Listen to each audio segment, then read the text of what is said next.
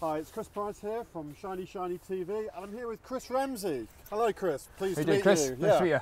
So, Mongol Rally, what's it all about? What are you doing? Well, the Mongol Rally is a 10,000 mile non-competitive rally, and it starts in Goodwood, motor racing circuit, and we end in Ulan-Ude in South Siberia. Ulan where? Ulan-Ude.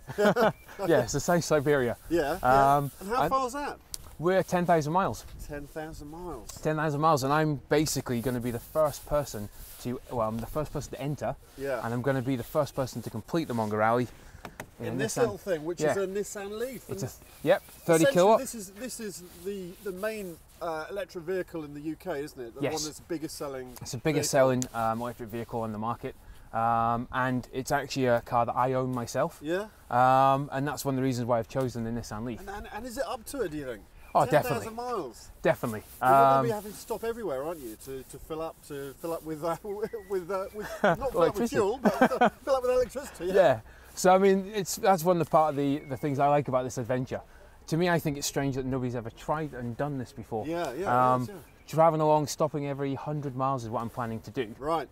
Charge points, the whole infrastructure, everything's been mapped, the whole route. And when I stop, especially in Kazakhstan and Mongolia, 100 miles, then I get to experience the culture, meet locals, and have a whole adventure. So you're going to be there with your plug. Come and plug me in. Yeah. So where are you going to stop in Mongolia and Kazakhstan and places like that? So we've tied in with a lot of local businesses and the local governments there. They're pretty switched on to the whole electric revolution that's happening around the world. So they've given us access to a number of businesses and organisations and projects that are going on over there and allowing us to access their electricity.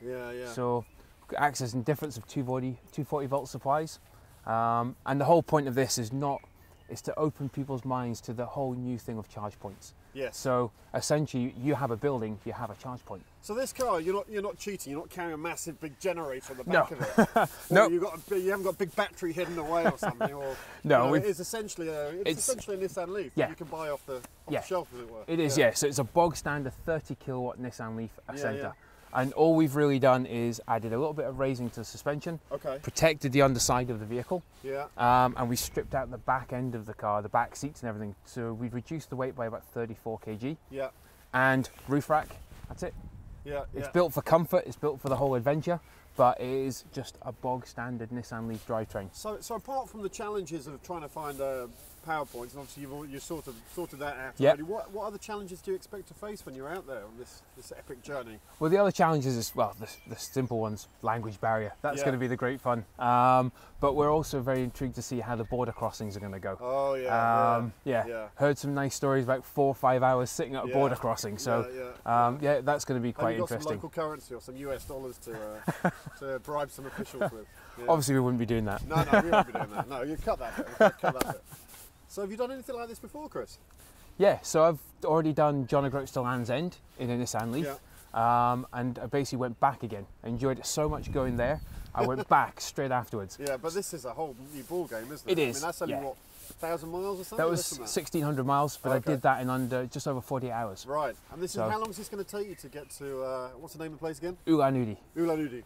Yeah, so I'm planning on a 6 to 8 week trip. And like I say, the whole point of this is the adventure, it's not how quick I get there. Yeah, of course. So 6 to 8 weeks is what we're planning, because in 8 weeks' time there's a party at the end, and that's what I'm looking forward to. Oh, we're going to cover something in the region of about 7,500 to 10,000 miles, depending on what detours and things we see along the way. And you're going to be by yourself for some of it, or? No, I'm fortunate enough to have a wife who loves adventuring and travelling in electric vehicles, so she'll be coming along as well as my logistics support. Lots of time to have arguments along the way.